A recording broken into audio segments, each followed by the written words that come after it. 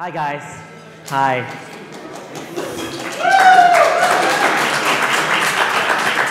Sorry we're interrupting you during lunch.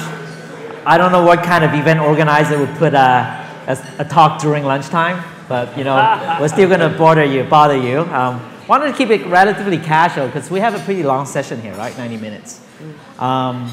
So we're going to do a quick round of intros. All friends here. Work together a lot, huh? Yeah. And Alexis is actually my partner as well. So I'll start with myself, and then I'll hand over to each of our panelists. But you know, I want to keep this a little bit more interactive, given the length. And you know, beyond just investing and funding, which I'm sure is a big topic in your mind in general, we're happy to answer any kind of advice or questions you may have. You know, Rhys and I especially have been advising for many years now, right? In this space. So very happy to share any thoughts or questions you may have. We may actually ask you some questions as well to see what you're interested in, so we can gear our topics toward that as well. So my name is Jay. I don't think a lot of you here know me. I can't really recognize a lot of faces, but interesting. I built I don't know if you know a company called McKinsey. Interestingly, actually, Rhys came from McKinsey too, a long time ago. We're one of a major consulting advisory firm. They didn't have a gaming practice back then when Rhys was there. No. And I joined about 2005, you know, back in, it was almost 13, 14 years ago, and went and built the gaming practice for McKinsey, and have been an advisor in the space, you know, advising anywhere from large, you know, multi-country, multi-billion-dollar, you know, corporate clients to actually small developers. A lot of them actually based in Seattle as well. Very passionate, lifelong gamer. You know, always think about gaming. You know, I think Rhys would know that I spend a lot of time thinking about the industry and the health of the industry and trends in the industry, and that's what I do as a living. Recently, if you have heard of Makers Fund, you know, about 2 years ago or 18 months ago, decided that I want to actually do a little bit more for the industry rather than just be an advisor. I would like to be more of a principal as well.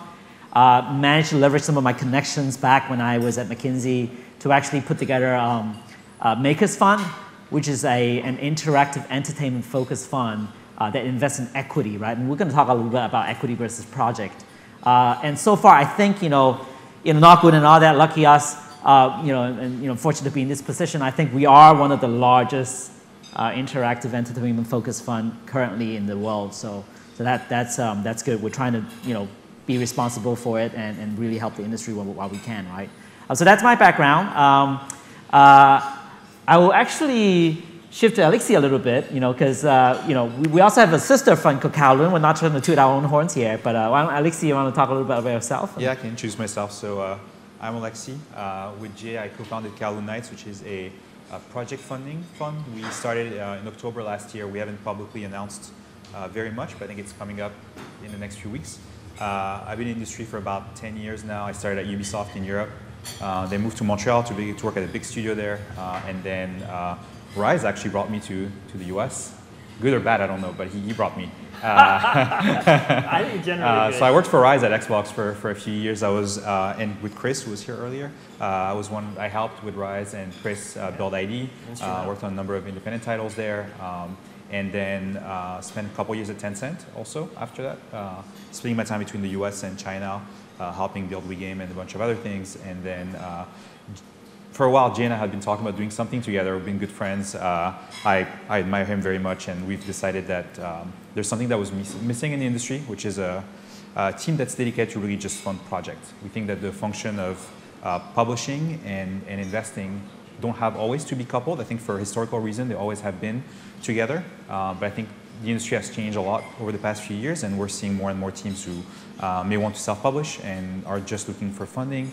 And so we've kind of started building this fund together, and came to life in October, and yeah, we'll be communicating more in the next few weeks. How many of you have heard of Kowloon Nights in this room? Oh, good. That's no, not that's bad. really crazy. That's good. Awesome. Now you leave here having heard of it now. It's going to be 100% by the end. Yeah. All right, Ilya, why don't you explain? Okay, several words about me. I'm not from like consulting business or from a big US company. I started making games like in 2000 from the board games and create the biggest publisher of board games in Russia and ex-USSR countries. After it, I worked also with Ubisoft on Heroes of Might and Magic 5 franchise and develop game. And like 7 years ago, come to Mail.ru, it's the biggest internet company in Russia. We make not only games, we also like social networks, like Tencent in China, Mail.ru, the same company in Russia. And like a year ago, we decided to dedicate like $100 million to our corporate venture fund to invest in video games company in different stages, starting from seed up to consolidate 100% of the business. We already make several like good deals about games. We acquired Pixonic. It's one of the biggest Russian independent mobile developer. They develop War Robots. It's one of our successful titles at this moment. We acquired another studio like Beat Games. It's also based in Russia. They develop very good RPG. And we make a lot of other investments. We doesn't announce it because I prefer to announce the deal after we achieve some numbers in the studio. If the studio achieve like 10 or 20 million annual revenue, after it we prefer to announce the deal. Before it, we prefer to invest money. In our philosophy, we invest not only money, but access to all our technologies, like analytic tools, server technology, client technology, and a lot of stuff. We don't want to merge all companies in one big group. We provide a lot of possibilities for developers to be, I don't know, to create separate like Zynga, Glue, or any other companies in Mail.ru group families. And in this case, we provide like money, technologies, marketing support, access to outsource in Russia or like in Eastern Europe with the good prices. And yes, now we have like more than 20 studios in portfolio and plan to continue invest a lot in companies in different parts of the world. Europe, US, it doesn't matter because gaming industry is totally international in our opinion. And we mostly operate games worldwide on all platforms like PC, console, mobile, mostly free-to-play, frankly, not premium titles. But premium titles will also launch first of our game in next month, and it's also interesting for us. Okay, cool. Did they get an intro from you already earlier, or do you want to talk a little bit more? I didn't like formally talk because I try to avoid talking come too much on, about myself. Come on. But, give us the real deal. Second bite at the apple. So I'm sorry, guys, you get to hear from me again. My name is Rhys Dekle, and I've been in the industry about 15 years. And before the industry, I was at a consulting practice known as McKinsey, which Jay mentioned.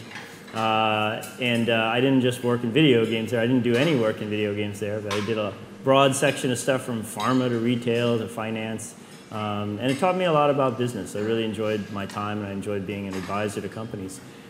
They were always large companies. And I think when I got into the video game space, I started with Xbox and doing large parts of biz dev for Microsoft Studios, and I dealt with a lot of developers. It was my job to get to know all the developers in the world and take them out to dinner and schmooze them and make sure that they knew me, and if they wanted to make a game, they would pitch my team. And Alexis was like my right-hand guy. He was like a critical guy. Did a ton of work for Xbox. It was really fruitful. But in the course of talking to developers, they would tell me about their business and their problems, and I was always thinking, where's all the good advice? Like, who gives you guys advice about what to do? And so it was always something that I wish I could take my publisher cap off and all my associated interests as a publisher and just give them some real truth and some real advice. And so one day, everything kind of just came together for me. And about 3 years ago, I left Microsoft and I started Strategic Alternatives, which is my current strategy consulting and acquisition advisory practice. And we have about 20 clients around the world, my partner Bob Wallace and I. Bob's been doing this longer than me. He's been doing it for about 20 years, all in retirement. And it's been great, because for the first time, I'm really unfettered. I don't have a fixed interest. And I get to, and even if they're not clients, I get to talk to lots of developers, hear their business problems, and it's interesting, right? When you hear it all, and you're in that flow of everybody's problems, they bucket into very similar problems. And so once you start advising them, it becomes kind of easier and easier to try to understand and diagnose everybody's issues. And so I enjoy the work, and we help with investments and acquisitions, of course. So I'm happy to be on the panel with these guys today. They're some of the best, for sure. Yeah. So much McKinsey talks here, I know, the issues, put the issues in buckets and all that. It's so true. Structure the problem and all, like in some of the buckets. I like that. Before we actually start, and please feel free to continue to eat. I'm just curious if the audience sort of mixed, right? Maybe I'll throw a couple of questions and raise your hands if you're one of them. How many of you are developers here? Pretty much quite a lot. And some of you guys are not developer. Is there any that are a publisher role? Oh, there's actually some publishers. Nice. Awesome. Yeah. And what about like not a publisher and not a developer? Huh. Oh, interesting. Interesting. What are you doing, by the way? He's an investor. Oh, he's an investor. Okay. Do we have another chair? We're about to pull some. Oh yeah, there are some. Okay. Yeah. Are there any companies that service developers here? Tools. Oh, there are some. Okay, interesting. Good. Interesting. What about platform? Yeah, so mobile focused, PC focused, PC focused. Okay. Mobile focused. Interesting. This is a lot. What VR? AR? What are the rest of you guys What are the rest of you guys doing? Oh, console focused. No, it's the same as PC almost. Yeah. Oh, wow, swipe at things. Reaction to that. Oh, look at this. Oh, great. Do we have PlayStation and Xboxes here? Okay. Yeah. Wow. There's some people who didn't raise their hands, so I'm curious, like, is it not PC and not mobile? I was eating, sorry. Oh, see, that's the thing. So we have a little bit more PC developers than mobile, right? Almost half and half, though.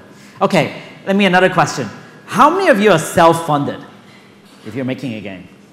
Holy moly. Oh, man. Wow. Right. How many of you are a publisher or someone else funded? There's a few. Okay, there's a few. How many of you are making your first game? There are a couple. More than your first game.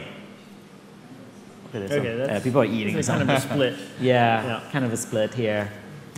I've got a couple more questions. Yeah. How many of you have studios under 10 people? That's most of you. Okay, wow. Well, studio over 10 people. Can you raise your hand just to see if it's...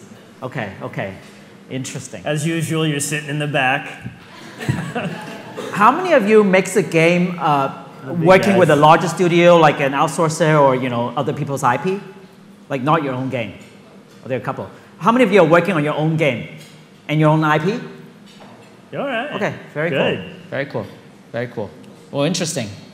How many of you kind of wonder on the day-to-day basis, how do I ever like get funding out of this self-funded cycle? Yeah, it's quite a lot of them. Terrific, great. Okay, so we could probably cater our talk a little bit. I actually want to start with Alexis a little bit, if you don't mind, right? How many developers have you talked to in the last 12 months? I think since we started the fund, 360. 360 developers. That's again not being publicly announced. So it's mostly our network of friends and then friends of friends. I think one of the things that we really try to do is one, have a really quick process. If we find a project that we're interested in, we signal it very quickly.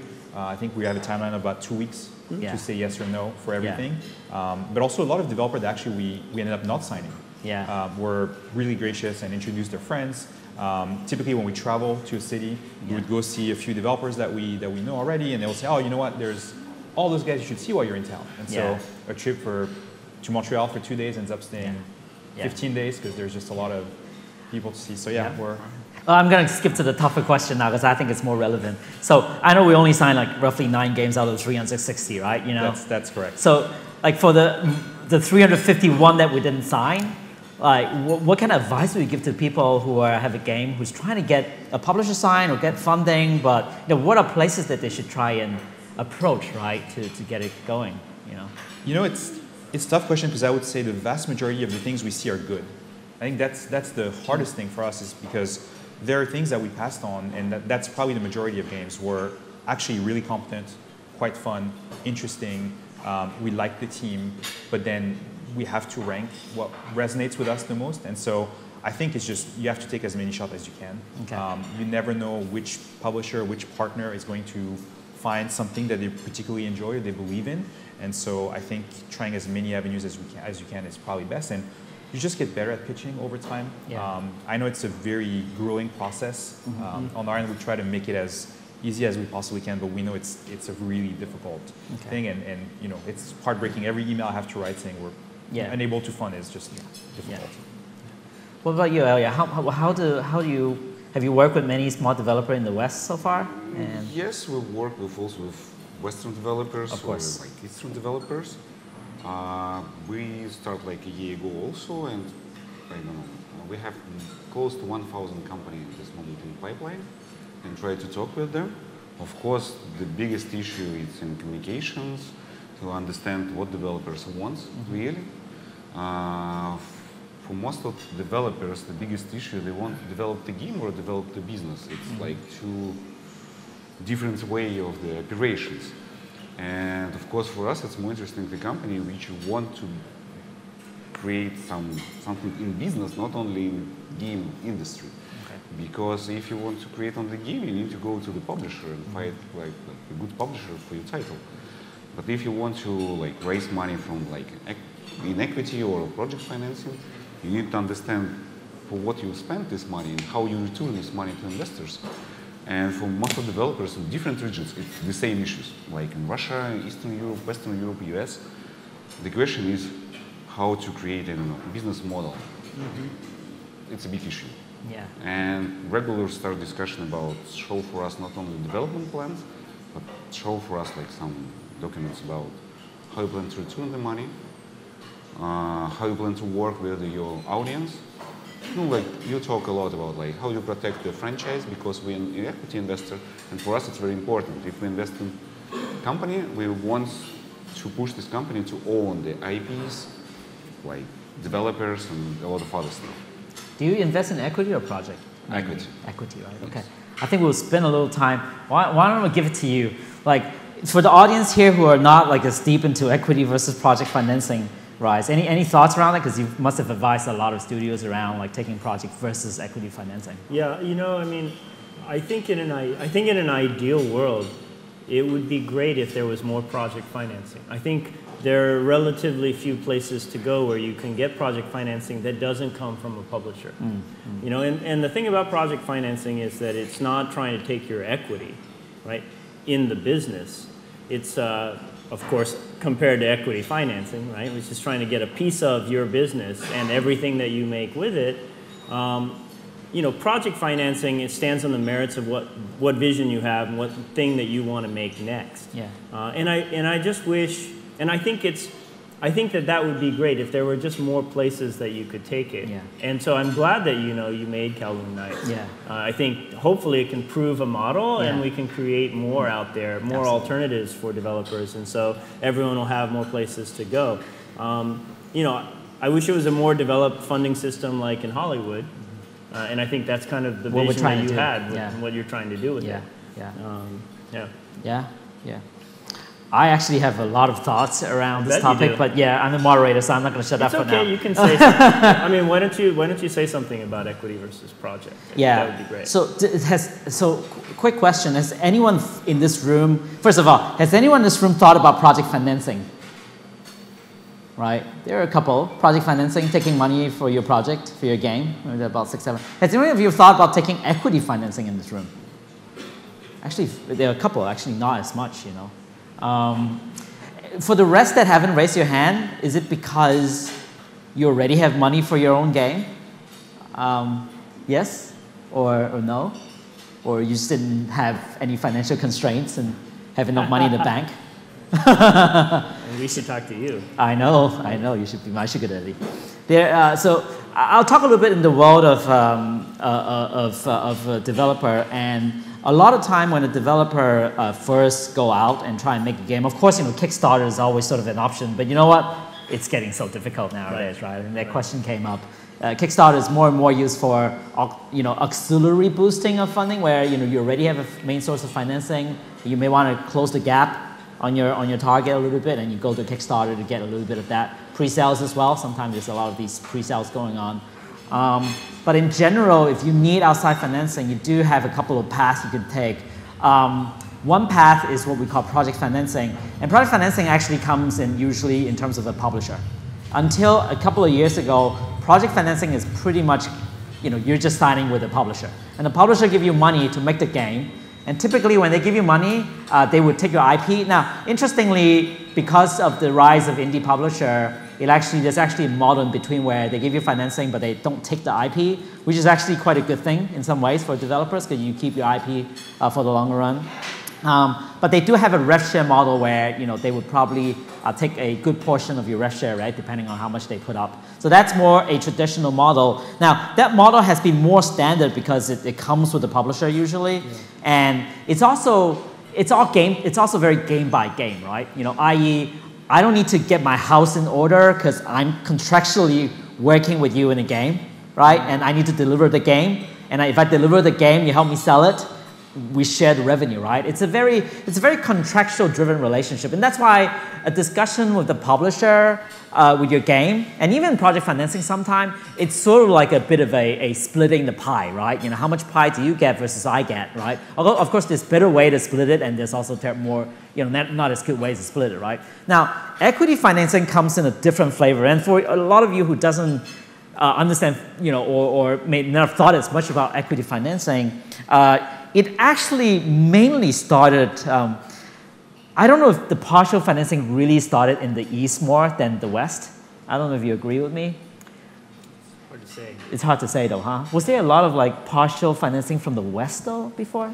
Well, there was certainly venture. There's always but venture. I'm talking about from strategics, I guess. From the strategics, yeah. Well, from the VC side. So equity financing is very much the, if you know Silicon Valley and how venture investing works, what happens is they decided that your company has good enough potential, right? Especially financial investor that can say, someday you sell your company, I'm going to make money when you sell it.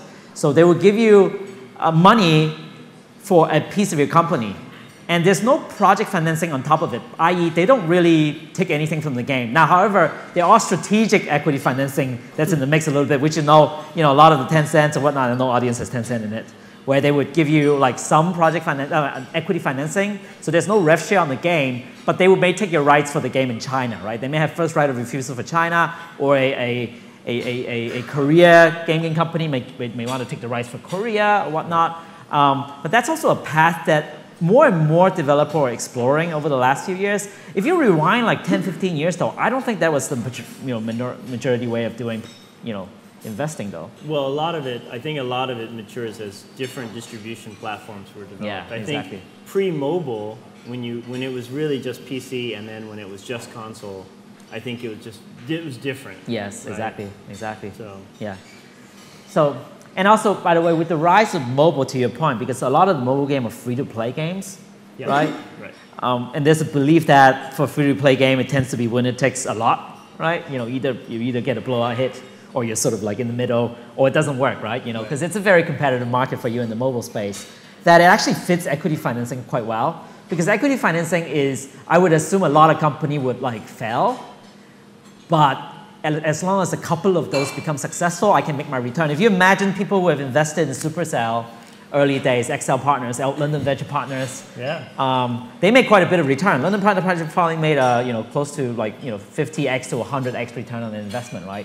So for free-to-play mobile, very competitive space, it sort of makes sense sometimes to give them equity financing. Now, reversely, for project financing, you cannot suffer a lot of failures. If you go out and start investing in project financing as an investor, let's say, or publisher, if you do 10 project financing deals and half of them doesn't even come out the door, you're going to get fired, right? I think it's a scale and a timing problem too. You make an investment in the console. If you're developing a console studio and you're investing in it with equity, you're lucky to make a game once every 3 years. Yeah, exactly. And so you got one shot in a hit-driven industry, and all your money is gone. Whereas if you invest in a mobile studio back in the early days of mobile, you're investing in a company that could make 5 games in the same time period, and so they have more lottery tickets. Yeah, absolutely. So it depends on the timing a little bit too. So I guess that's true. I wonder, have any one of you in the audience kind of pitched to a publisher or investor before? How many of you have pitched before? Good. A little bit of pitch experience out there. Yeah? How do you like your experience pitching? Was it successful or not? Yeah, It's successful. That's very nice. Was it a mobile or PC game?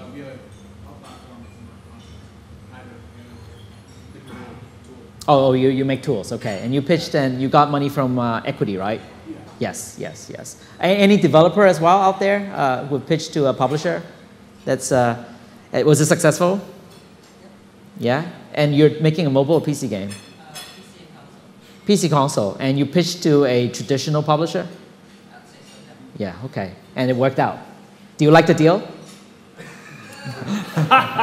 Don't put him on the spot. Yeah. I put him on the spot. I do. What is the deal? I know, right? You know, he's not on camera, so it's okay. It's okay. No one can see him. Do you? You know what? I love to, like, everyone is eating and whatnot. You know, I can have like a lot of questions. I'd rather like open up and say, like, what are some of your burning questions day to day as a developer? You must have a lot of burning questions. Who doesn't have a burning question in their mind? You know, every week. Okay, everyone has some. So why don't you share with us some of your burning question today? Existential question, you know, where do I wash my laundry? And all that kind of questions. Yes. For all you guys, what's your average turnaround time from starting a conversation, like typical turnaround time from starting a conversation to closing a deal? Great. So the question is, what's our average turnaround time from liking a deal to closing a deal or starting a conversation? You want to start, Alex? Yeah, so the last 3 titles that we signed took anywhere between 17 and 26 days from first meeting to signing. And talk about term sheet or talk about long form? Long form. Yeah. So first discussion, meeting with the team, and like signing. Yeah, so the reason why Alexis and I started Kowloon, the reason why we started Kowloon Nights, it's in now, like, it's in now, like, objective principle is to sign something as quickly as we can.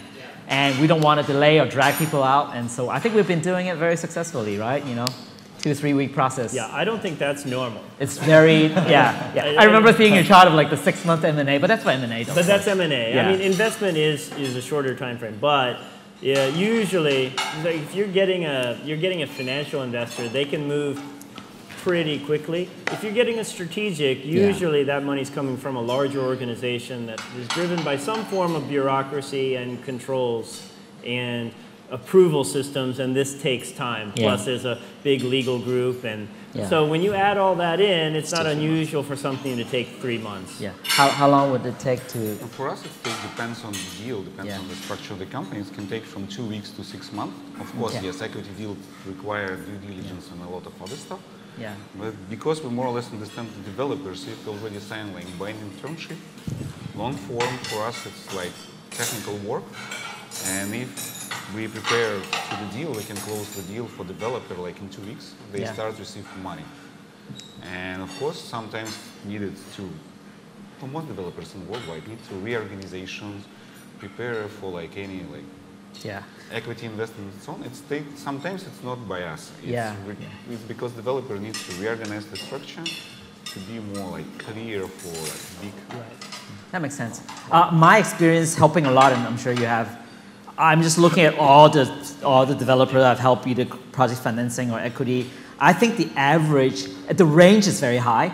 It could go from 1 month, probably 2 weeks is actually on the very, very fast side, right, to long form. I'd say like at least 6 weeks is what you, at least 6 weeks, right? Because if you're dealing with any like larger organization, just getting to the long form would take you like 6 weeks, right? You know, 4 to 6 weeks. So at least minimum of 6 to 8 weeks. On average, you know, 3 months to 4 months, you know, or 2 to 3 to 4 months, depending on how you define the first starting point, of course, and how aggressively you pursue it. But I've seen deals that takes 9 months to close on the long side, you know. Yeah, which is a painful process, by the way, when it's taking like 6 to 9 months.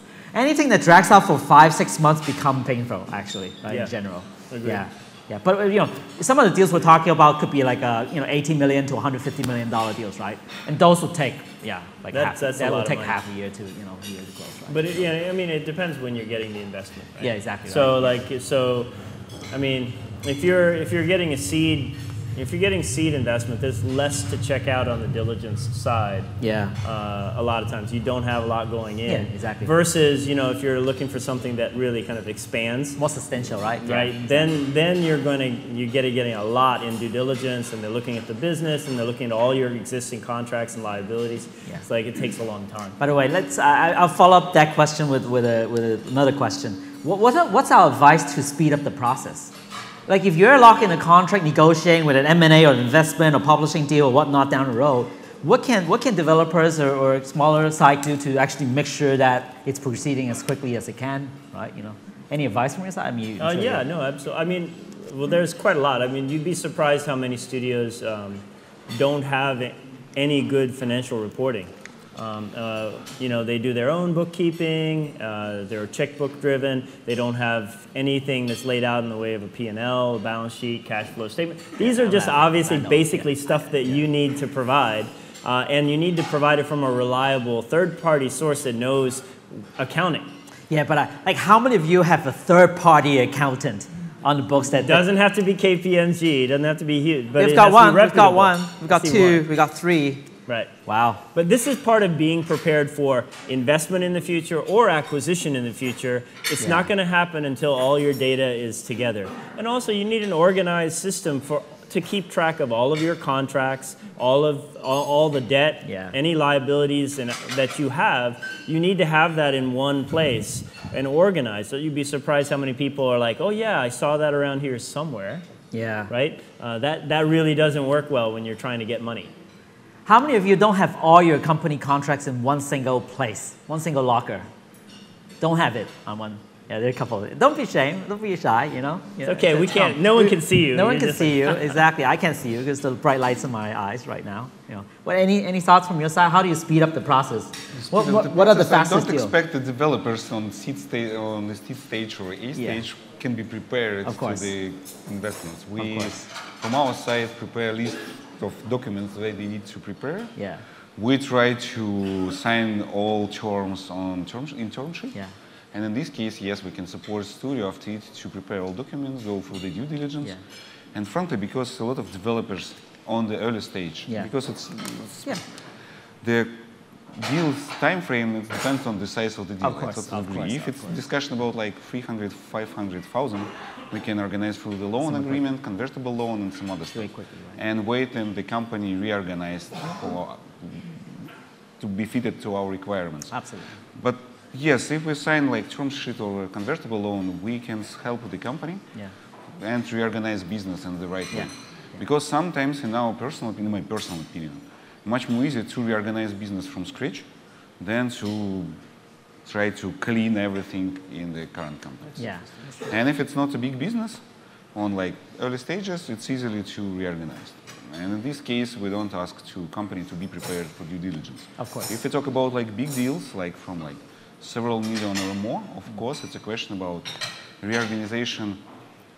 Sometimes it can be difficult, depends on the IP rights, who hold the all IP rights. It's also a big issue for developers, not only about accounting. The biggest issue for developers, nobody care about how to organize IP rights. Because it's not only a question about the name of the game. It's also a question about your labor agreements between company and employments, outsourcers, and some other stuff. And you need to concentrate all IP rights in one place. Yeah, in one entity, yes. And nobody care about it before, I don't know, achieve like several million revenue in a month. I know a lot of big companies that also doesn't care about how to sign all agreements with all employments, about like all artists, game designers, coders. This is the biggest issue, I think. We should talk more about that. Interesting. Yeah. That's a good point. Yeah. Could we also say that could you go into some explanation of what you mean by convertible and how the mechanics of that work? It's like classical convertible loan. We can give, for example, on the seed stage, if we don't want to wait and the company organized in the right way, we can give like convertible loan based on some principle of the future valuation, and company can return for us, for example, loan before we execute, for example, some options to for the acquisition, or it can be converted on the future valuation on any liquidity events. So frankly, it's more or less standard like convertible loan. So just a simple, if you ever think about equity financing in future, when your company is still small, there's a time when it's faster to get a loan directly, and what they call convertible loan is essentially they're borrowing you the money on paper, but that money will be converted into equity when you have a price. So, normally I would invest $1 million for a 10% share at the valuation of 10 million, right, for example. But instead of that, I'm going to say, I'm going to give you $1 million as a loan, right? And that $1 million will convert into equity when you have a price. So if someone start investing in you at a $15 million valuation, that $1 million loan I gave you become number of shares, right? It's called convertible debt or convertible loan, and it's very commonly used for smaller companies and startups. I have an advice, but I'll let Alexis talk about it too. Any thoughts on how you can speed up the process? I would say if you're in discussion with someone, get help on the legal side, on the accounting side, and get people who understand our industry. I think I've had a lot of discussions where the counterpart was maybe a lawyer that didn't really understand games and didn't understand how things were practiced in the industry. Even just accountants who just didn't understand how to handle gaming tax credits, loans, and just, I think it's good if you can find someone to support you when you get to do an investment. Also get somebody with baking experience, but who understands the industry. I think that's critical. And that typically slows down the process quite a bit because you end up discussing provisions that are understood by everybody, but that this person on the other side may not understand and may insist and drag out the process. And also because he's trying to add value where he doesn't really understand. Yeah, I think Maker Fund invests in a lot of early stage companies as well. So a lot of the company we invest in have nothing but a business plan or a prototype or maybe a couple of sheets of paper. Same thing, not much to look at. What we find helpful and what can help us speed up our process, and I think if you future talk to any publisher or whatnot or investors, first you kind of need to understand a little bit of where they come from as well. Do some research around what they are looking for. I think that's important to see whether what you want to do fits what they want as well. Secondly, I think depending on who you talk to, like if you're talking to, for example, us or Alexis, like being open and upfront and proactive is important. Proactive in terms of communication as well, because sometimes we are loaded with other sort of deals and we're busy, right, as investors sometimes. And you guys are busy, everyone's busy. And sometimes it just it's not in the priority list and you may need to kind of bump it up a little bit if they don't get back to you on time. Have a clarity, give them, put it on their plate to say, what is your timeline and what are exactly your processes that needs to make the decision? Because a lot of time in larger organization, when you're talking to a business development person or whatnot, they may not be the person that makes the decision. A lot of times they are actually just taking information into a larger decision group or a committee where they would then collectively make the decision. So understanding that process is also quite important because you would want to know, who are the stakeholders, how long does it take to get there, what kind of information is needed for that decision to be made. It's actually quite interesting. Of all the company we've talked to, there are only a couple, I say less than 20% of founders would ask me like, what exactly is your process and what's the timeline on your side, right? And when they ask the question, it's smart, right? Because then I have to tell them, we've got a decision process maybe every 2 weeks. It's just me and this person making this decision. We need these kind of data to make it, right? A lot of time founders just give everything and say, I'll just wait for you to hear back. They feel like, I guess that comes from the fact that because they feel like they're in a lesser position because they're trying to get money, that they don't want to push too hard, right? But I don't think that's the case. I feel like if you're engaging with someone, whether it's a publisher or investor, you have the right to know also what's really going on, right? Because I don't think we do that, but investors and publishers, they give you the dance around a lot. I don't know if you have had that. And the dance around means they don't really have conviction or maybe they're too busy or they're not sure, right? A lot of times, honestly, we're not sure too, and I understand that. But they are invested in this. Well, when they're not sure, they don't directly go back and say no, and they just put it on the back burner. And that's actually a pretty bad practice. But what happens is like you're just sitting there waiting for it to happen, not sharing what's going on. But the person, the counterpart, is like forgotten about you already, right? So I think being proactive to make sure you don't get to dance around too much is actually quite important, in this process. I don't know if it's helpful. Any other questions? Any other burning questions you guys have? Can I ask one thing then? Yeah. And tell me what you think. So, in terms of company organization, LLC versus C Corp, S Corp. Do you have thoughts on that, just on your fund, what you're looking for? If you're seeking investment from you, would you expect them to already be a C Corp? Yeah, we cannot invest in LLC due to a lot of tax issue and all that. We could go into a lot of detail. But typically we need them to set up as a C Corp or S Corp, but not LLC to invest in them, right? So I don't know how many in the audience actually know what the structure is and how. I think if they set up the company, right? But a lot of them may not be the one who set up the company, right? I think in general, if you're just starting out, you're probably going to go with the easiest form of organization. You're going to adapt to an LLC. And if you're seeking angel investors, they as individuals may actually prefer the LLC as a form of investment. But then once you get to the professional investors, they're going to ask you for shares and equity, and that's going to flip you over to a C Corp pretty quickly. Yeah. I think it's a one-time thing you have to do, right? Right. You know, if you do want to start taking investment from professional organizations, it's very typical that they ask you to switch over. It's a one-time cost, and you know, you get it done with, and then you know, there you go, right? Yes, this is true, but it has implications for how you run your business. Of course. And right, whether you have a board or not, whether you have meeting notes or not, some are required by law. Yeah, to have all the minutes and all that. Yeah. But it's mostly for US, if I correctly understood, market. Yeah, because for European market, LLC form, it's okay for investors. It's not a big issue. It's US. Yes, we're talking about US. We're talking about right? US. Yeah. Any burning questions from the audience? Yes, burning questions. There's a couple of hands, but sorry, we'll get back to you. So, what are the red flags and deal breakers for you? Wow. Hey, Alexis. good. That's a great question, by the way. Awesome question. Oh Thank you. man. Oh man. Hey, Alexis, do you want to start? You know, red flags. Wow, man. Oh man, so sensitive. What's the question? Sorry. The question is, what is a red flag or a deal breaker from an investment side? Right? What do you see to say, oh my God, I'm not going to touch this, right? You know. I'm just buying time. So this applies to us. We really decide based on how passionate we are about a project. That's really the number one thing for us. So even if we see things that we don't like, provided that we feel like we can remedy them, we'll try to come up with solutions. So there's a team that we're looking at, just an example, that isn't really good on the backend and networking. We're going to try to pair them with someone to help resolve. Normally that could be a deal breaker because their game is online and connected, and well, that's problematic.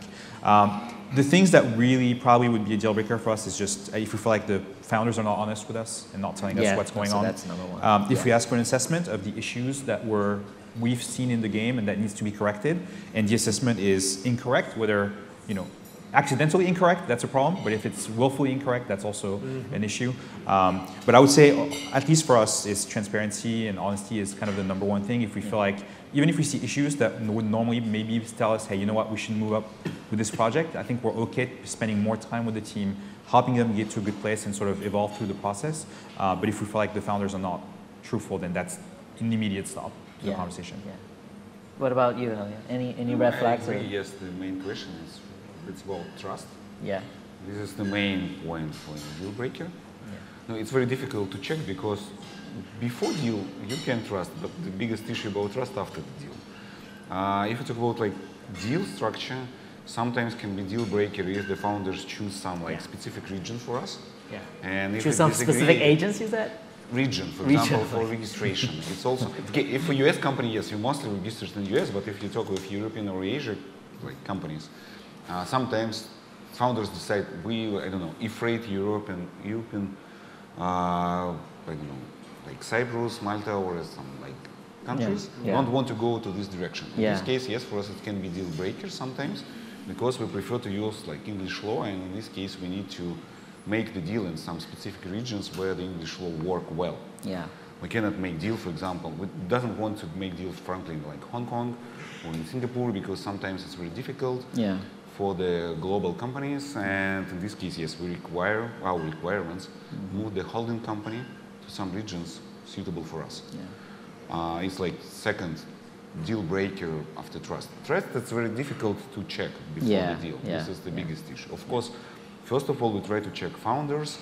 I don't know how to say in English, try to understand it. Do we have some like, I don't know. Chemistry. Chemistry, yes. Relationships can be, can be like well in the future or not. Because like I'm already told, we prefer to invest like in the partners because we acquire no than 51%, no more.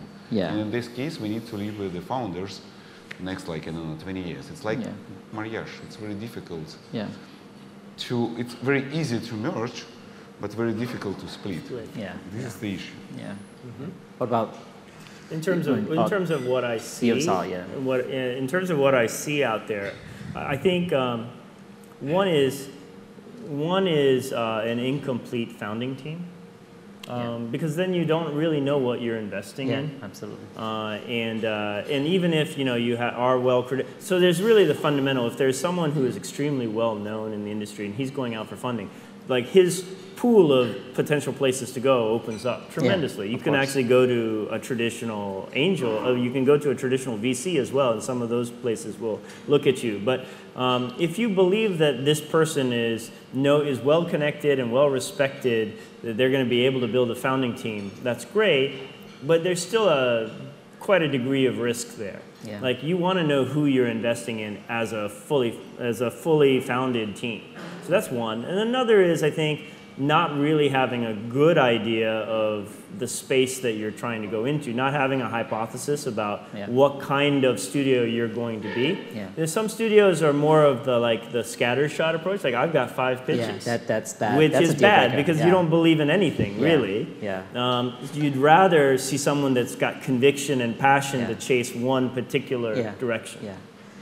So I'm going to add 3 more things, but all of what you said is really right. And to your point, though, very interestingly, absolutely when a founder has like 5 directions going, that's something that we immediately shy away from. If they can lay it out in terms of a 1, 2, 3 step of how they want to involve the company, fine. But if they want to pursue like more than 2, 3 directions at the same time, it's already a big red flag. I'm not saying that it's a complete no right away, but it's typically something that we avoid already. But to that point though, makers actually, in the last 1 year of existence, I personally seen about 800 deals now. A lot of them we didn't deep dive, right? About 400 we went deeper, about 150 we really went deep.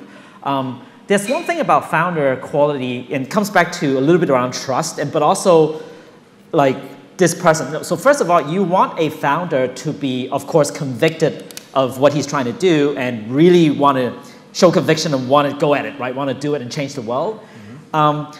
You'd be surprised, though, when you pitch an idea or when you pitch it, whether it's a company idea or a game idea, how many of that already had an investor or publisher have seen similar things already? Because, you know, from your scale, you work on this thing or 1, 2, 3 big ideas, and it's taking up a lot of your time and thinking. From our side, because we see a lot of momentum, we do see a lot of similar things, and each of them are a little different, of course, and everyone's unique, but something that's similar. And here comes the thing: when there are a founder that comes in, and this is maybe it's only my thing, I don't know if it's true for you, when he's overly convicted of something and don't ground it on reality.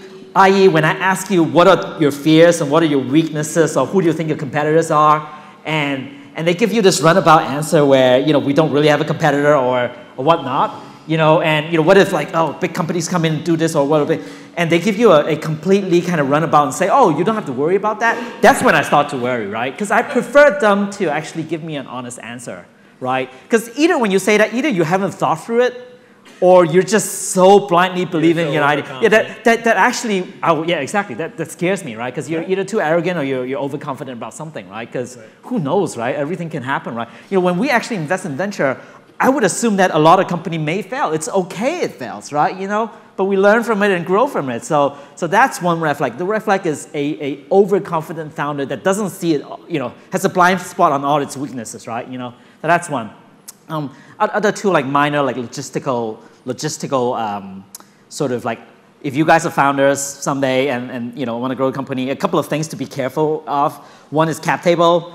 If the cap table is messed up, it's very hard to invest. So cap table is your investor table, right? Now you have maybe 100% share, maybe it's shared between 50-50 with your founder, co-founder, or whatnot. For venture investing to come in, you have to have a cleaner cap table, i.e., the founder needs to still own enough share for us to buy into it. If there's a company that already has another company that's with 80% control and the founder only has 20%, you will never be able to raise money into it, right? This is your earlier point when we discussed. So that you just need. So that's why equity financing is something that if you don't have experience, you do need to seek help, right? Because I have seen a couple of companies, one San Francisco-based company in VR recently that has exactly the same issue where they grow really quickly, right? Everyone wants to invest in them, but the investor has more than like 60%, 70% share, right? No one can invest in it anymore because it's already, when you actually have 70% share that's owned by one other company, without you knowing it, you're a subsidiary of that company, right? you know, in some ways, right? Because they own you 70%. So that's something that we need to be very careful. The second thing when we invest in like especially early stage company or maybe growth stage, is if they have a lot of contract that ties them down. Because if I want to invest in your idea, I'm hoping that you can grow, right? You know, and if there's a lot of restrictive contract that you have already signed with strategics or whatnot, if you're making a game, the Asia rights already given to a certain player or Europe or whatnot, then it makes it that much harder for us to actually invest, because we do not believe you have the ultimate degree of freedom to do whatever you want, you know, when the opportunity comes. So that's another thing I would urge like early founders to think through when you're going to give away rights to your game or certain thing you're making, that this will down the road may affect your investment opportunity, right, from the outside. Yeah. You know, your point that you raised about what it's like from this side of the table, it's a valid one, right? Because anyone who is in the deal making side who sees a lot of deal flow, and when I was in BizDev and Alexi was in BizDev, like we saw a lot of pitches. The great thing is there's this seasonality, there's this kind of zeitgeist that happens, right? Yes. And like, you know, I can point to the times that we saw a lot of parkour in games, and we just knew, oh, someone's going to make like a big parkour game. Yeah, Battle Royale last year. Right, and then about 6 years ago, we started seeing, about 5 years ago, we started seeing a ton of pitches that were kind of precursors to Battle Royale, and we just knew. And so we knew from this deal flow that there's going to be 1 or 2 really successful games with this idea. And then we're just kind of picking between all of you guys that pitched that, right? And then we just kind of put our bets on the most reliable horse to us. So bear in mind that, you know, you guys do have unique vision and ideas, but it's actually all in a zeitgeist. You're kind of in a current with a bunch of other people that have a similar idea at the same time. We're all sheeps. Well, no, but it's all popular culture, and we get fed by you know, the media and movies and so forth and books. And so that's why things happen like that. But just know that you're running alongside a bunch of people that are probably pitching similar things to you, and you have to make yourself look like the best. Absolutely. I'm sorry, yes? So what stage do you guys normally invest in, and how much do you invest in the average? Makers Fund? You know, Makers Fund is very simple. We do a Series A. So typically you would have your first round. If you ever raise equity, your first round money typically comes from your friends and family or yourself, right? You know, just get it going, right? You know, these are typically anywhere from, you know, less than $500,000, right? Maybe, you know, 50K to 100K, 200K, you know, just to get the horse going. Then your first round, we call it Series A for people who are not familiar with the jargon. Series A is when you actually go out and raise a bigger round, and usually from an institutional investors, so either from a fund or someone. And those rounds usually, you know, it can vary a lot, but typical Series A, and correct me if like everyone has a different view on it, but our Series A is typically anywhere from investing between $1 to $5 million US. So we've gone up to 6, 7 as well, but it's typically within that range, with a valuation of about like anywhere from 15 to 20-ish kind of valuation. So we're taking about 10% share. If we invest in 2 million at 10% share, it's like 20 million, you know, or 3 at 20. So that's the range that we invest in. And in fact, I'm not to discourage people here. The gaming industry, by the way, if you look at all the investment in this space, Series A, in fact, your first institutional money in is the toughest. It's by far the most difficult because there's enough angel investor, there's enough friends and uncles that can help you get your business going. But your first round where you're getting a professional investor in, gaming as an industry has been misunderstood for many, many years. And I feel like everyone in this room should know that very well, right? You know, I think we're finally getting to a stage in the West where, you know, more and more professional investors start to look at us and say, there's something here, but I still don't get it, right? You know? And so we're not like Silicon Valley. In Silicon Valley, you can go raise Series A pretty quickly, right? You know, there's something unfair about the industry, by the way, and I can talk on and on, but I'm not going to skip all of that. When some company become more successful in the gaming business, actually when you go and raise growth rounds, which is after your Series A or early B, where your company is showing traction already, there's plenty of investors who want to do that. Like regular old investors. So if you think about like crossing the bridge to somewhere, the glorious future, you have this like chunk of bridge called Series A, where it's like the Death Valley, right? You know, everyone just sleep down here. And in fact, the reason why I actually started Makers Fund is because, you know, when I was at McKinsey, helping all these developers, seeing them just like plunge into this gap, there must be a way we could do something about it, right? And this includes proving that there's a way to invest in it to generate returns, so more people from outside the industry will put money in it as well, right? So the fund, Maker as a result actually sticks right in that bridge area. Now we're a small fund, so it's actually hard to still make an impact. But the idea for the fund is to prove that the model works, and ideally in the next 3 to 5 years, inspire other people to create these funds. So there's a lot of makers fund out there that would do the same thing, right, for the industry. But to your point, that's where we invest in. The most critical part, I feel like today. So for Makers Fund, yes. If I can ask you and play moderator for a second. Please. So what do you expect a studio who is pitching you for an A round to have by that point versus a seed investment to have developed and have for you? The reason I have to answer this question in tandem with what we're doing with Kowloon as well. Yeah.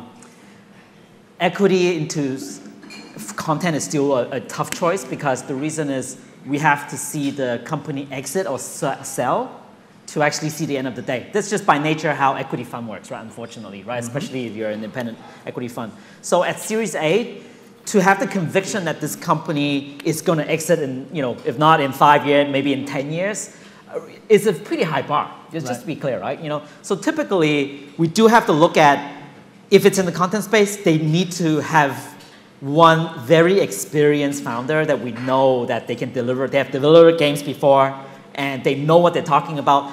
Very unique vision, and that is very distinct and separate from what we see in general. And 3, a vision into the 3 to 5 year future, maybe even 2 to 3 year future, where I have a unique insight about something that I know I can chase it, and this is why I can get it, right? So a very star-studded team with a good track record that exactly knows where the market is going and has a very unique vision to deliver it. So it's actually not an easy part. So flip side, we talk a little bit about the reason why we set up Kowloon in tandem, right? To your point, is because there are many teams out there that, and honestly, I feel like guys, even in the audience, a lot of you guys want to make games.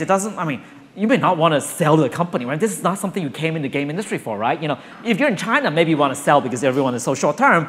But in the US, in the West, no, right? You want to make a game because you're passionate about gaming. We're all gaming it because we're passionate about it. And so you may not want to deal with all this investment bullshit, right? And so investment in the company bullshit. Sorry, I'm being more and more exact. But so the reason we set up Kowloon Nights is to say there are some awesome creators out there that doesn't care about company. I don't want to sell my company, but I've got this awesome game. We can actually provide project financing to them on a recoup model, so I don't lose money. If the game does well, we can actually make some money back and call it a day, right? And not have to worry about whether the company is sellable or not in 10 years. So that's actually working very well in tandem right now. The way we look at it is almost, I would say the opposed approach, but we're very product driven. We look at a game, and if we felt that it's something special, almost irrespective of the team, that's what's going to drive our decision. And I think our belief is success can come from anywhere, and there's amazing creators who may not be great founders and may not have the story to tell in the 3-5 year vision. And so we almost try to do the other way. Everything and say, we're going to look at the product, we're going to look at what's in front of us, and if we believe in it, then we're going to fund it. And I think that's kind of very complementary in a way.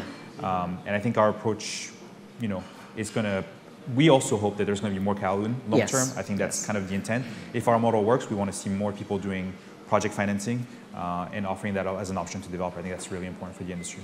Yeah. So any thoughts? Sorry, I'm sorry.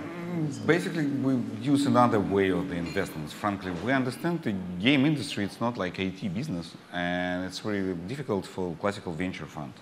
Because if we talk about game business, in general, if a company more or less successful, it's like evergreen business. Then the companies generate cash positive P&L, cash flow, and more or less it's okay. And like you said, yes, the founders come to the game industry to make the game. They don't want to sell the company. They want to sell the game and some other stuff. And in this case, we try to create another way of investments. We invest only in game development on different stages and give the money to the funders only if in the start, for cash in, to support only game development process. We provide tools, assets, additional marketing support, and some other stuff. Only in this case, we invest in a company. if the developer requires not only the money, but requirement some additional like stuff which we can provide. And in this case, initially we invest like cash in the company, different stage from C to B, C if we try to compare with classical venture funds, and doesn't take more than 20%. It doesn't matter valuation of the company on the early stage, because exchange on this, like for our opinion, on very good terms, we ask the company to take the option to acquire like additional like up to 51%. Yeah. This is the main our difference. And in this case, yes, we take the options. We doesn't fix the price for the option. We're ready to satisfy market valuation in the future based on the multiple to EBITDA or to revenue. It doesn't matter for us. Because if developer talk with the public company, our main business is to increase cost of our shares on the market. And if they acquire high-growing, fast-growing, like middle-growing developer, it's good for us. We don't need to resell the company in the future. We want to take the like financial consolidation, and in this case, we give to developer totally creative freedom. We write an SHA for any developer. We cannot push developer in any way. We take only financial consolidation, and this way we try to find like partnership investment deal, I name it, in this direction. Because developers still have creative freedom. It's rated in SHA. We don't take operation control on the studio. It's also rated in SHA. We take only financial consolidation, and we provide. By the way, so you invest about 20% or no more than 20%? Initially, we invest 20%. Like doesn't matter the valuation. But they ultimately want to go to 50%, 51%. We want to have the right option, right? Because if you're as a listed entity, you do want to consolidate, right? Ultimately, right? That's part of the drive, no? Yeah, no. If we take like 20%, we don't consolidate. If the company achieves some numbers, interesting for us, yes, we. No, I'm just curious what the model is, that's all. I work with a lot of Asia companies back in the days, when you were talking about back in the crazy days in China. They don't care about control as well. If they put money in, we have a list code. If I can consolidate when you can make money, it's good for everybody, right? And, no. We take the control because we need to see the company. I see. For us, we protect us from with cash in the company. Cash out, they can take only. Then we execute the option, and only in this case the founders can take some money from us. In other way, we invest only in the business. That's all. Cool. We try to find like balance between like freedom, investments, equity, project financing, some other stuff. Interesting. Any thoughts? I mean, so the thoughts I would have if I'm advising a developer client, my standard line on any sort of investment is to try to procure for yourself as much independence and autonomy as you can. And that means, never at any point being unable to control your own fate for someone else who can then obtain majority control. And so this is not an attack on anyone up here, but just to say that, from a developer's viewpoint, one of the most important things you can have is your autonomy. And for the final act where you give up your majority, your control over your company, I usually tell my clients, there's only one price for 51% versus 100%, and it's to say, hey, you can buy 51% of my company for 100% of the price, or you can buy 100% of my company for 100% of the price. Which do you want? Largely because sometimes you get yourself into a position where you are now you're in the back seat of a vehicle that you used to drive, and you have no mechanism by which to get your investor to buy the rest. And so that becomes a problematic issue. So that becomes a problematic industry. So what's your choice? Well, maybe I should just leave, right? But you're leaving money on the table too. So that's the thing, I mean, there are so many issues with investment leading to acquisition that you really have to be comfortable with. Yeah, I agree. And in this case, why we try to find like partnership deal? Yes, we try to write in agreements initially. If we need it, we can acquire like up to 100%. Right. But when we start negotiation, we told we want to work with the team next like 5-10 years. If it's not interesting to founders, that doesn't work with us. If you're ready to work with us like 10 years, we write like operation control. Yes, we take like 51%, but we cannot change the CEO, or it doesn't take any operation control in the company or creativity control. If you want our support, because, for example, we find way not to dilute founders from the marketing money. We invest only in development. Marketing money, we provide like marketing share agreement without any interest from our side to support founders, to protect them from dilution from marketing money, for example, on the mobile platform. Sure. Because on mobile, for mobile studios, sometimes studios ask like $10 million investments. But really, for the game development, it's need like $1 million. All other money, it's only for the marketing. And it's different deal. Yeah. Yes, of course, for us, if developer work with us, we require it less. Yes, yeah, sure. Next for 5 years. I think the audience have other questions. Maybe we can move on. I think we can move on, yeah. I see a couple more hands. Like, feel free to ask other questions. What are the burning question you have? Just shout it out. Yes, or wow, so many. Yes. So you guys are investors looking for safe investments. What are the structures in place for investing in experimental games? Yesterday, the LA game space published their closing announcement saying that they just did not have investment from places, where even though they had success and they had successful Kickstarter campaigns and everything else was there, but there was no other investment opportunities there. Yeah, never talked to them, so don't know them too well. Sure. Yeah. But for experimental games. Yeah. No, we invest, so venture investing from a fund's perspective by nature invests in experimental stuffs. When we say safe, we don't mean like 100%. Usually it's founder coming out that have experience. So safe teams, but bold ideas. Because if they're investing in something, I don't think there's a thing as a safe game in the industry. Which, There's no such thing as a safe game. Unless you're like a Call of Duty or something, right? You know? Especially for like investing in game-making spaces where they court people who are making experimental types of games. Because those games... exactly. Yeah, I don't want to talk about it super publicly, but like we support one and we just give them money in exchange for nothing. Just... Yeah. So yeah. Oh, you're talking about the one. It's not a business model, though. But no, it's not a business model. No, we get some interest rate on top, but it's okay. Our investors are not here, so it's okay. But we believe in it. We think it's necessary. We also pick projects that are very experimental and different, and I think. Actually, if you look at Kowloon, someday you'll see some of our portfolio. I think it's going to come out, pretty soon in next issues of certain magazine with some titles, and you'll see that, project financing allow for a lot more experimentation, because if we believe there's a recoup model, like again, if you're combining a company investment that needs to exit at some point and experiment, and it becomes a little harder, right? Again, someone's raising their hands. Someone's over there raising their hand. Yeah, for a while. Yes. Oh, you're trying to ask a question. I'm sorry. Oh, I thought he was stretching. I'm like, no. He's asking a question. No, got some... He's at the mic, like he's ready. I was sitting in the back and I didn't want to yell. It's okay. Please. It's also weird. Now, then people can hear my questions. I had Yes. two. I lost my page. One was someone else brought up back there. When you talked about getting excellent middle management, about what size of a company would you look at would you see that being a good thing? And then the second was, you talk a lot about funding into studios that they're making things, but what about a work-for-hire service studio? Yeah, good question. And that's a kind of where there's maybe not any high-value IP, but there is the EBITDA, EBITDA, thank you, the proven ability, and maybe gunning for investment in like 1, 2, or 3 years. Okay, so let's take that one by one then. Please stay there.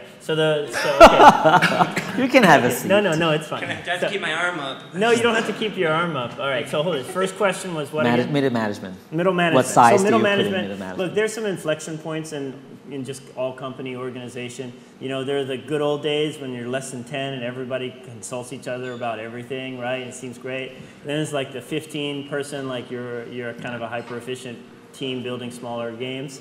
And you can still get away with your founders group. When you reach like about 30 people or so, you're getting at a scale where you can't all just communicate everything all the time and be a consensus-driven group.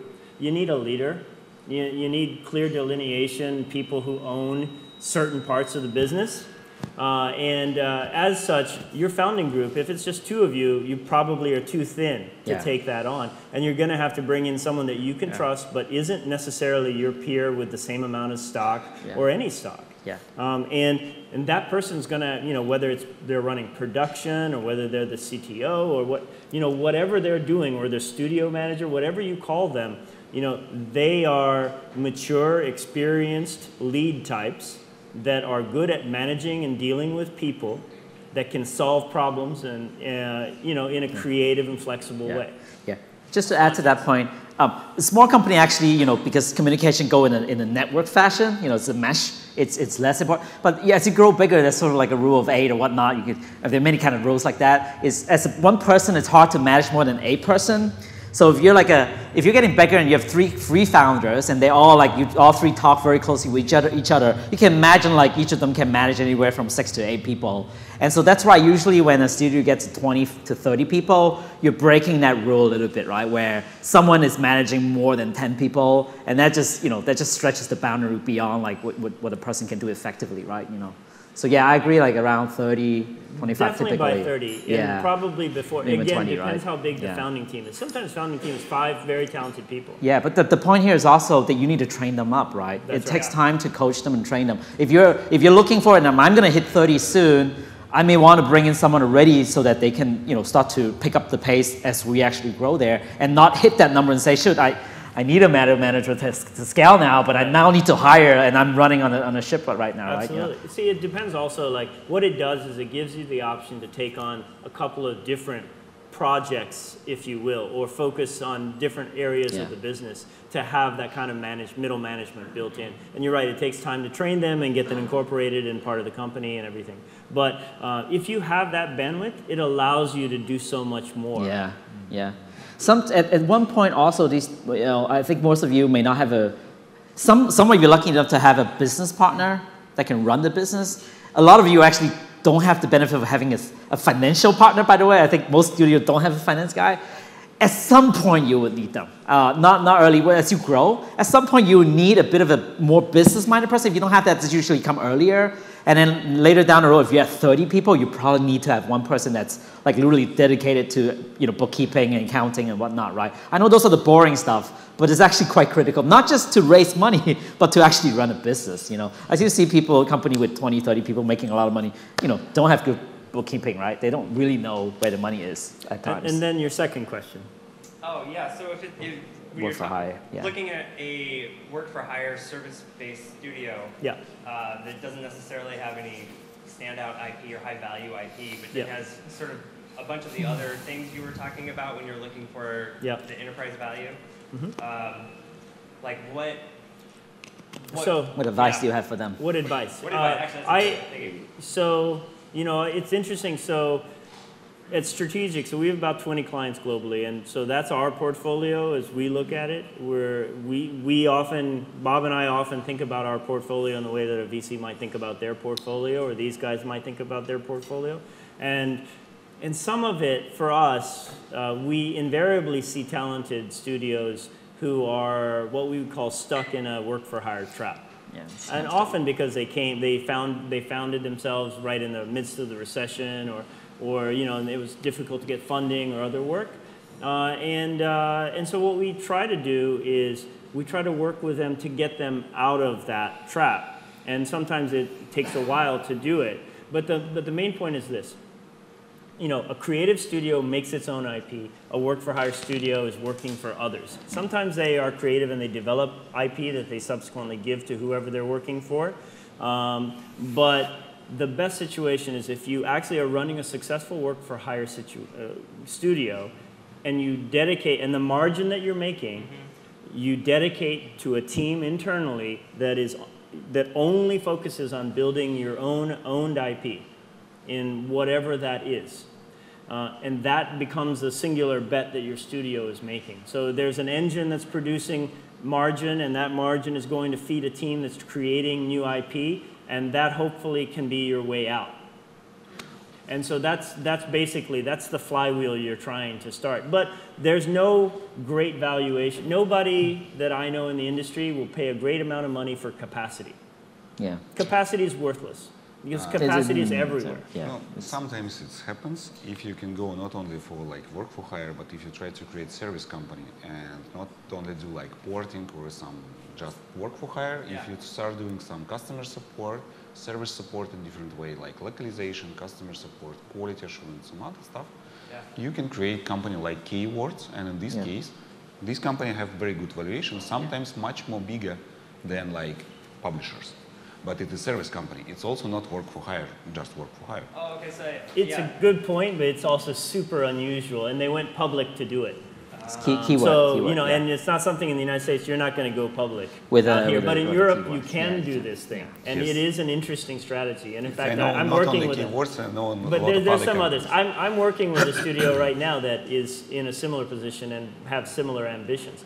But in the United States, like, it's very difficult to scale up from where work for hire is, unless they work their way out. I say work for hire, but I had been thinking service. So we do console ports, and we actually really like doing console ports. You need not only port, you need to provide a lot of services. Then you need to create business, then publisher can call you every day for some small thoughts. Maybe not only port, maybe to test something, to localize something.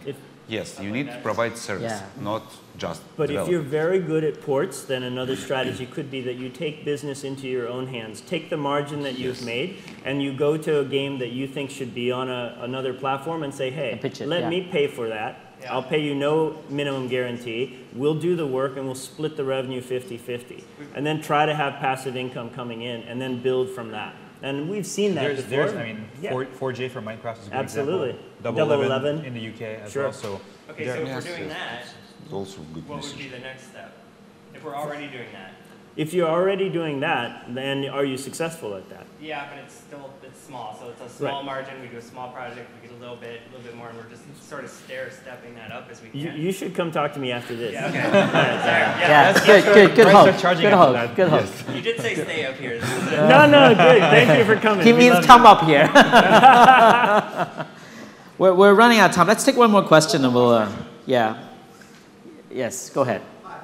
We're still available here a little bit, so, Bringing up the work for hire, it's one of the things which I'm curious you guys as investors and looking at things is when someone gets into EBR scheduling already invested or a client that didn't work for hire for a situation, let's say they were doing what you're doing, comes into IP conflict, not only with assets, but happen to code things that maybe they realize, oh wow, they did this for us, but maybe we can get a cut of it because they're patents.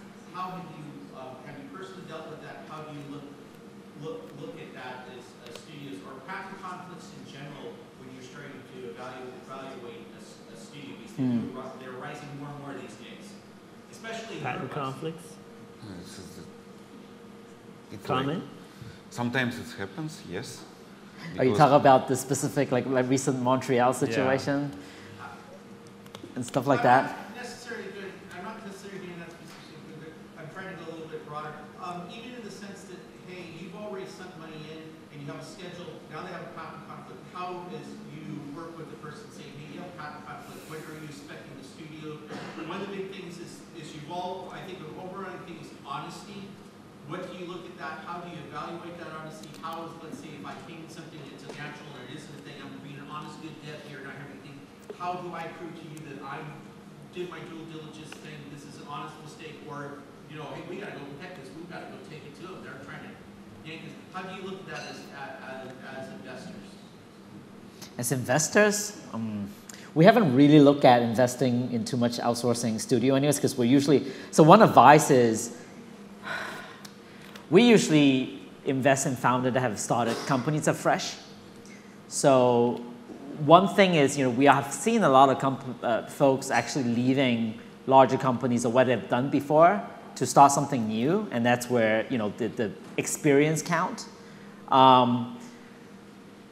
As a venture investing, you're not investing in a company that has asset already necessarily. You're actually investing in people that can bring that skill set into something new, right? So we typically look at a company that has not been founded for more than like 18 months to 2 years. So we haven't particularly run into that kind of situation. I don't know from a strategic perspective when they work with like a developer or an outsourced developer and then they get sued by, let's say, one of the publisher that they work with. I don't know how they actually see that. You guys probably have a little bit more experience there, but I mean, I can't say that I have encountered that sort of thing before.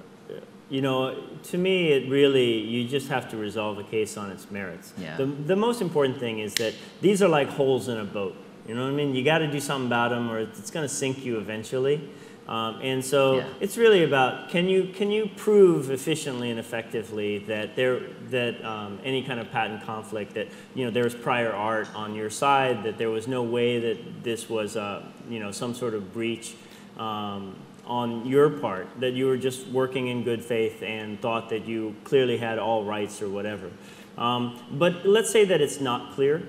Then the best thing you can do is try to find some sort of settlement as fast as you can, get this behind you, and move on.